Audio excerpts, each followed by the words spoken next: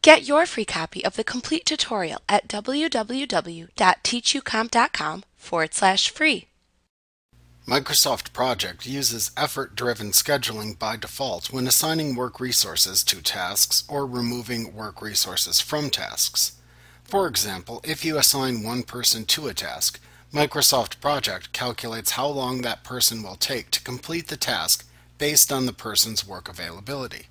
If you then assign another person with the same work availability to the same task, Microsoft Project then decreases the total task duration by half. When using effort-driven scheduling, assigning the total task workload equally to two resources with the same work availability reduces the work time by half. You are not required to assign resources to tasks.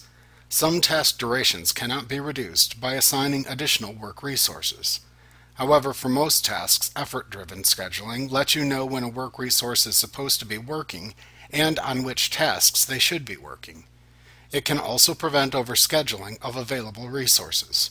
For example, effort-driven scheduling can help prevent assigning too many tasks to a single work resource. It also lets you track costs associated with a work resource as it completes a task. To allocate resources to tasks, you must select the task items. You should switch to the Gantt chart view of your project file when assigning resources. You can also see changes to task durations in this view as well.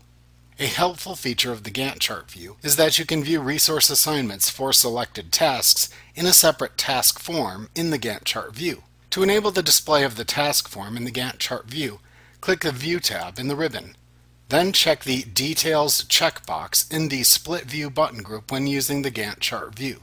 The resource form then appears in a separate pane at the bottom of the window.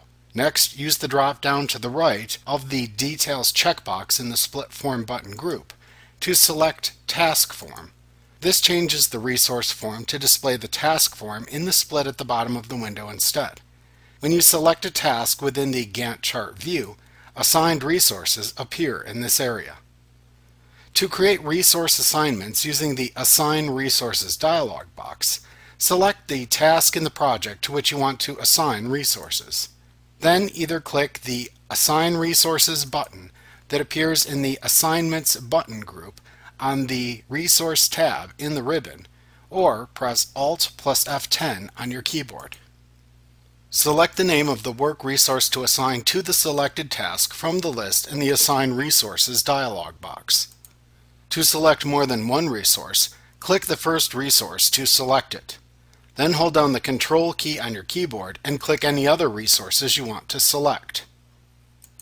Finally, release the Control key.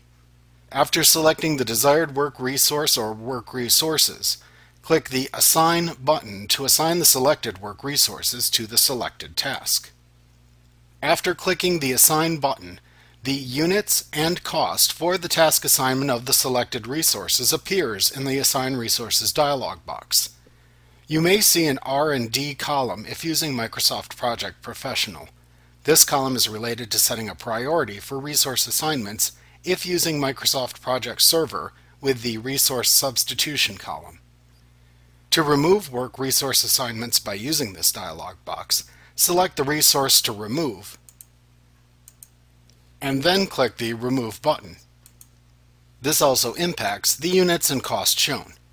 You can also substitute one work resource for another by selecting the assigned work resource to replace in the list, and then clicking the Replace button to open the Replace resource list. Select the name of the substitution work resource from this list, and then click the OK button to substitute the resource. Note that work resource substitution may change the units and cost shown, but it also may not. After making your work resource assignments, click the Close button. You should be able to see the resource assignment information for the selected task in the task form at the bottom of the window after work is assigned. Alternatively, you can also assign work resources to selected tasks by using the task form split view in the Gantt chart view. For example, to add a second work resource to a selected task, first select the task within the Gantt chart view. Any resource assignments appear in the task form at the bottom of the split shown in the window. To add another work resource, click into the next available blank row in the resource name column in the task form. Then use the drop-down arrow that appears to select the name of the second work resource to assign to the task.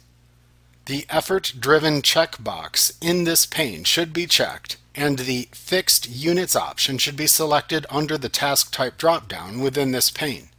If these settings are in place when you click the OK button in the task form to save your changes, then Microsoft Project uses effort-driven scheduling for this task to recalculate the task duration while holding the actual units of work performed as the fixed value. This causes Microsoft Project to decrease the task duration based on the extra work the second resource can perform. However, if you didn't want the addition of a second work resource to decrease the task duration, you could instead choose the Fixed Duration choice from the Task Type drop-down in the task form instead. Then click the OK button to let Project keep the duration of the task fixed and simply decrease the work hours attributed to the task for each work resource assigned. This changes the units of work for each work resource on the task. Alternatively, you can keep the work value for the task fixed by selecting the Fixed Work choice from the Task drop-down when assigning work resources in the task form. This can often result in a durational decrease too. Also, if you don't want to use effort-driven scheduling for a selected task, simply uncheck that checkbox when making work resource assignments for a task. After adding or removing work resources, you should click the OK button in the task form to save the changes to the selected task. You can also click the Previous and Next buttons in the task form to move to either the previous or next task in the project file.